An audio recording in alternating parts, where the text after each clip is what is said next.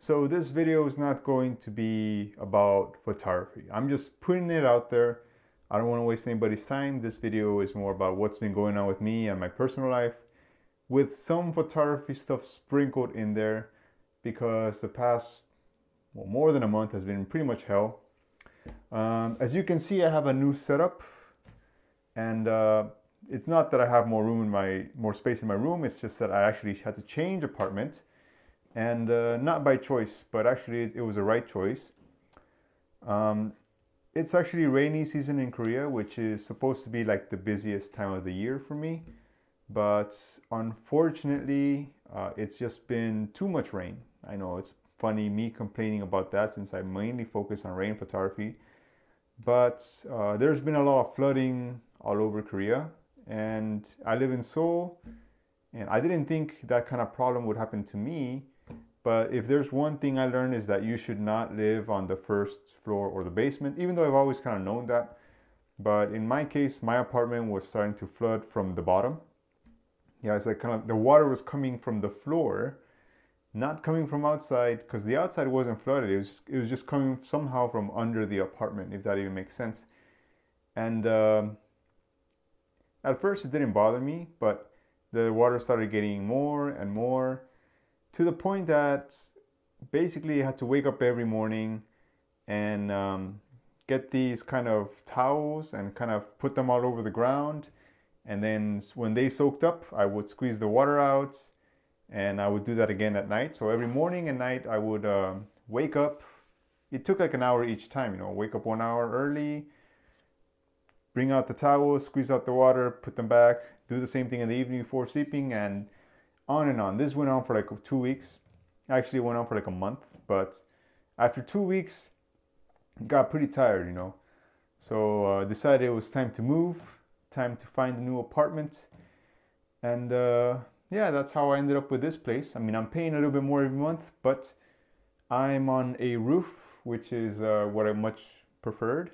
I get my own room. I mean, it's not that much bigger. Korean apartments aren't that big, but this one is reasonably bigger. Like, I have my own room to make videos, and that's pretty much all that I really cared for. Like, the rest of the apartment, I don't care, but I have this creative space for myself. But getting here wasn't easy, because if you don't know, it's kind of expensive to move in Korea. So I really want to say thank you to the people who gave me some donations. Like, I didn't ask anyone, but I'm really thankful for the people who helped me, because it's been really hard.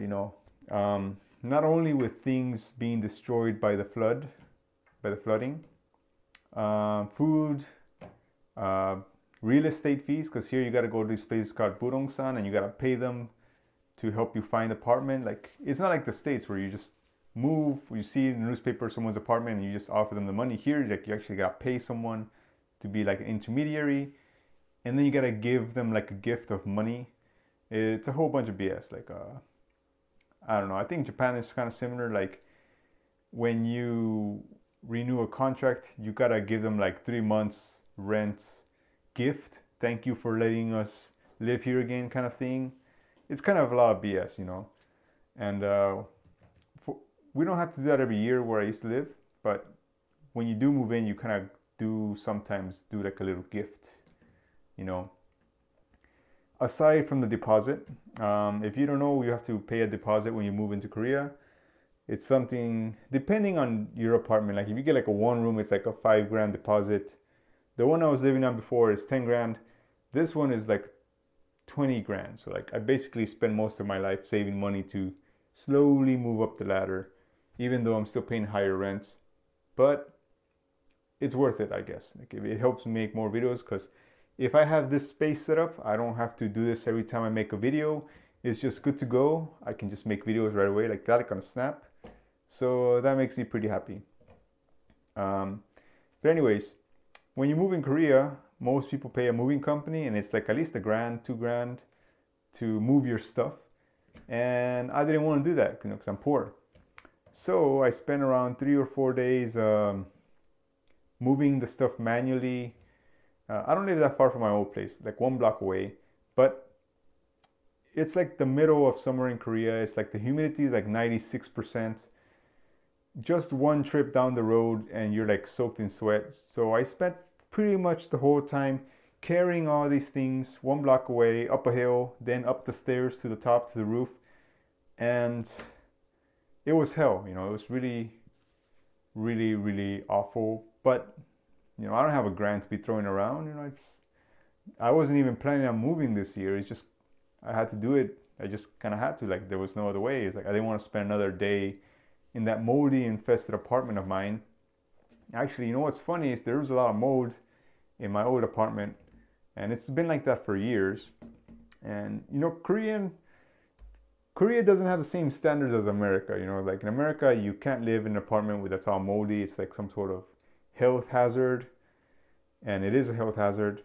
It wreaks havoc on your lungs. But in Korea, they just, whenever you have like a mold problem, they don't even fix it. They just like, okay, let's just put some wallpaper over it, and they keep doing that over and over again. Like the landlords don't really care, and there's no one you can complain to. Like, it's not like the States where you can go to like some office and like the regulators make them fix it, or else they shut them down. Here it's just like, okay, you don't like it, you can move out, and the next person comes and they got to deal with the same problem and they move out, and the landlord just keeps getting the money, you know, never fixing the problem.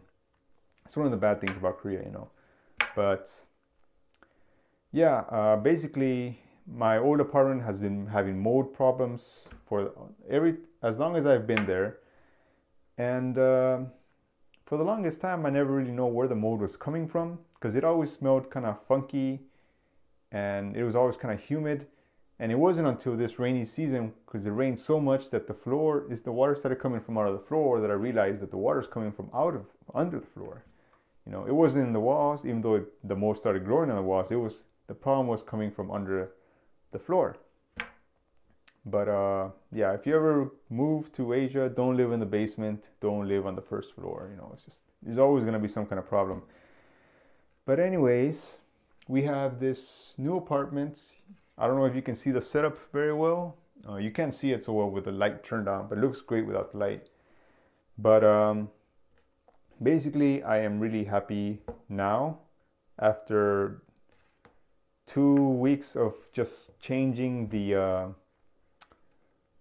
towels on the ground and squeezing the water out morning and night. And then after a while, I just kind of gave up and said, screw it. And I just threw a bunch of cardboard over it, hoping it would soak it up. And I just made it worse. And yeah, and I have this apartment now. Another week of hell, just carrying everything up a hill, up a hill 1 block away and up the stairs to be here. But that's basically what's been going on with me. And it took another week to get the internet, because there was like some kind of problem. And then there was like a holiday here in Korea, and then the weekend. So I just had to wait a long time before I could make this video.